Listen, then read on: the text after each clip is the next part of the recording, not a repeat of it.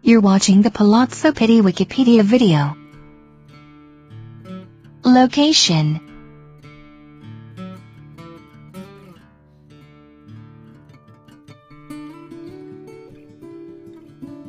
Early, tinted 20th century photograph of the Palazzo Pitti, then still known as La Residenza Reale, following the residency of King Emmanuel II between 1865 and 71, when Florence was the capital of Italy.